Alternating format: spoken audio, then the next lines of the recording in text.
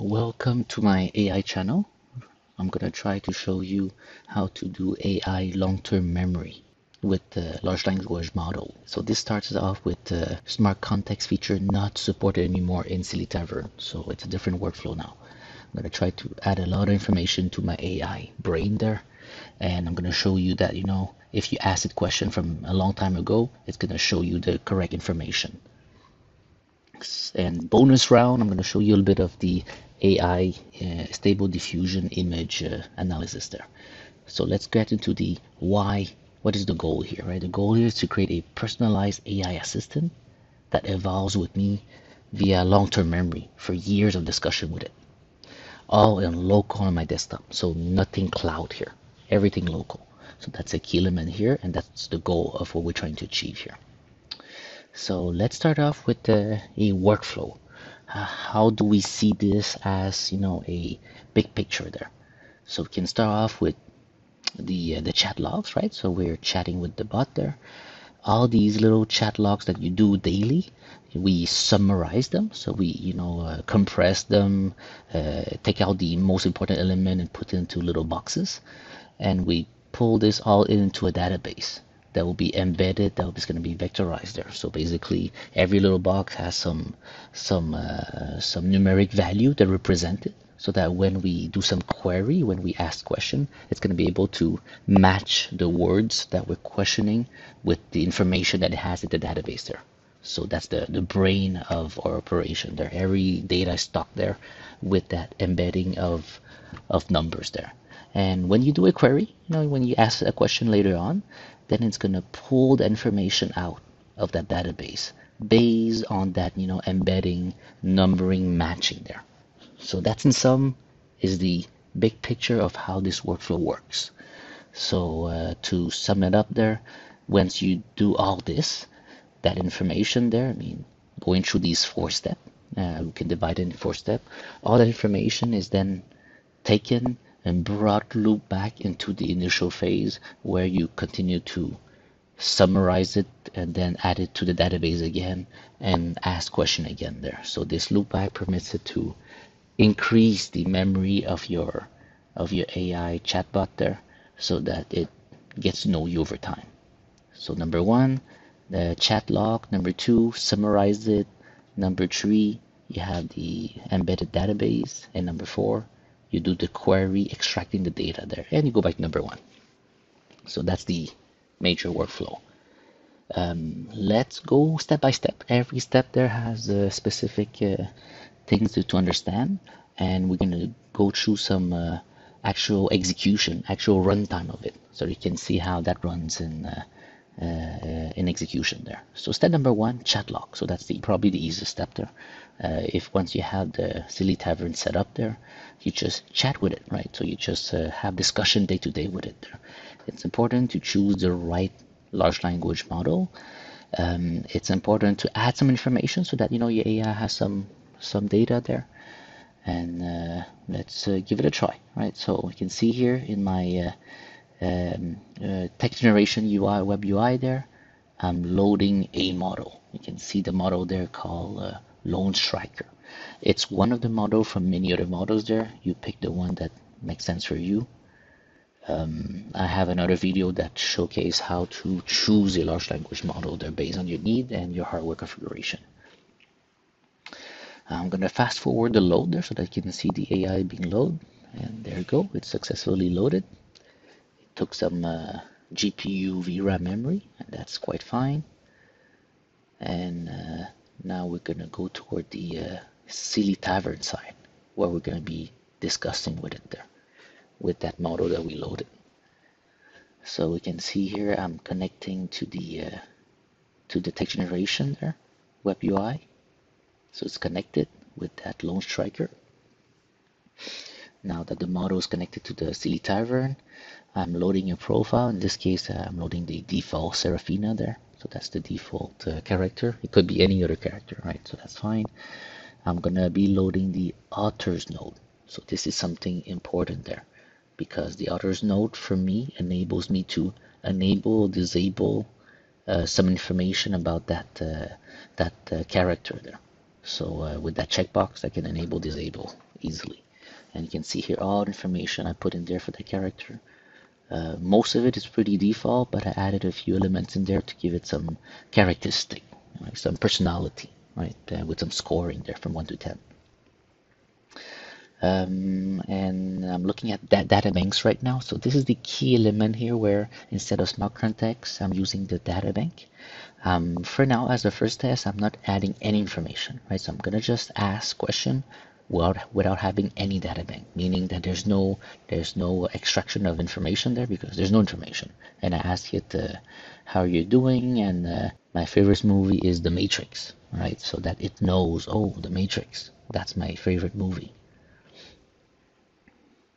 Now, once I have that information set up there in the chat, I'm gonna save it, right? I'm gonna compress it into a summarized version so that it really just keep the key element there and not the whole chat log, right? So summarizing it there, I'm gonna add it to a big text file. I'm gonna add a date to it there so that it has some dated information. You can see here my summarize query there that basically just ask it, please take all the information in the chat and put it into a summarized version. Keep in mind the summarized version seem bigger than the actual chat there, but you have to understand that in a chat there that let's say you did it for the whole day. Usually it's a much more than what I just put there, but it gives you an idea, right, of what the summary can be there. In this case, it generated a bit too much of summary. It was some redundancy there. I'm gonna copy it, but I'm gonna remove the part that's becoming redundant there. It was summarizing more than once. So I copy it.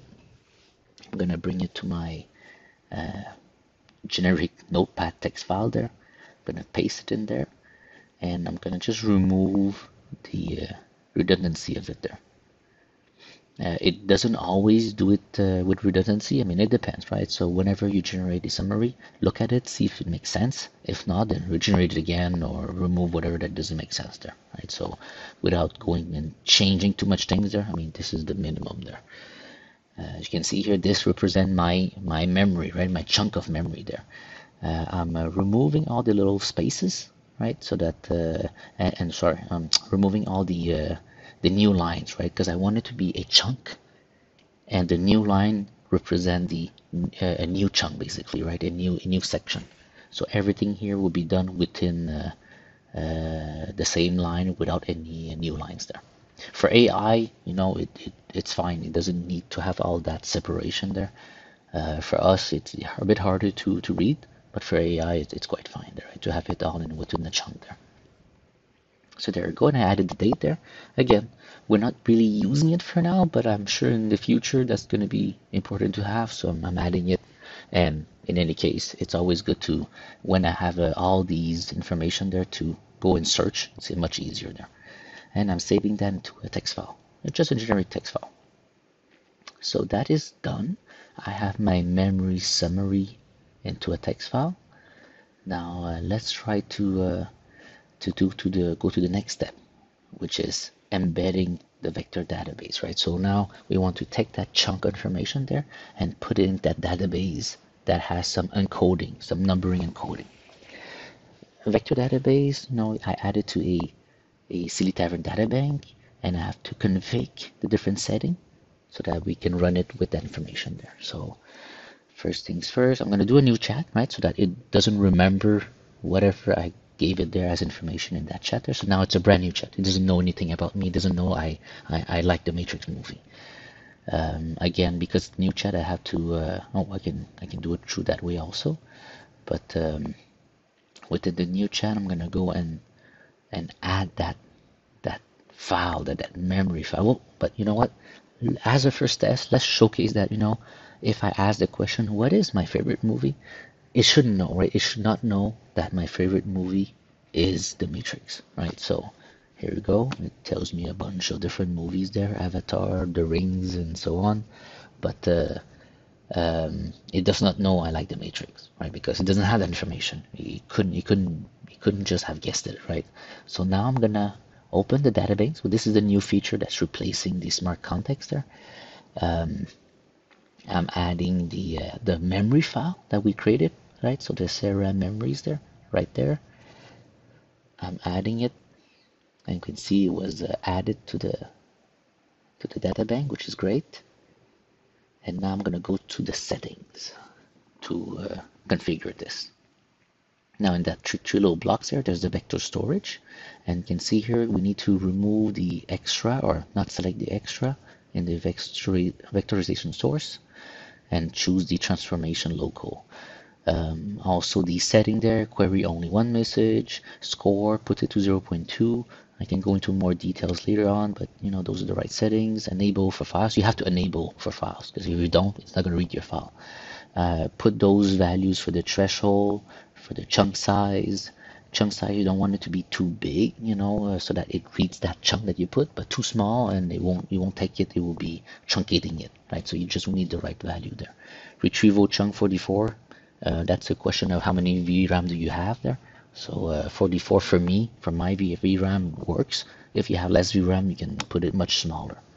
And that's it. With that, you have set up everything. Now let's go to the exciting step, which is the query with the RAG there, which is the retrieval augmentation generation, right? So now when you ask the question, because it has that database and the vectorization enabled there, it will go pull the right piece of information, right, from that database. So this is the key time. So now again, we have everything enabled. We're going to vectorize it. So this is the time where it's going to take that text file and it's going to create the encoding there for each of the chunk. In this case, there's only one chunk, but it's fine there. It's just a example, right? So now that it has that in the database, and it has the vectorization with the embedding, the coding. Now let's delete this answer and ask the question again. What is my favorite movie, right? So I'm going to do a regenerate, or I can just click the little thing there to regenerate. There we go.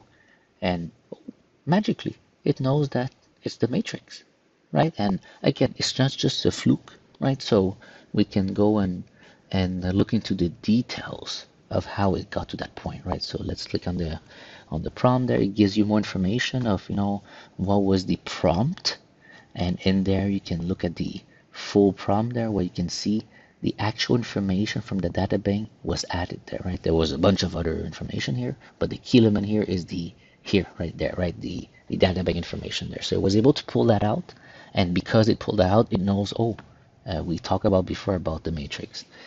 The loopback, which is the step 4 plus, is basically to bring that new chat that we just created together there, and then bring it back into the beginning, right? So this new chat that we just did, nothing special there. We just have to summarize this, right? This becomes the new chat there. So we just have to summarize this, and then once summarized it, then it can go into the Databank, right?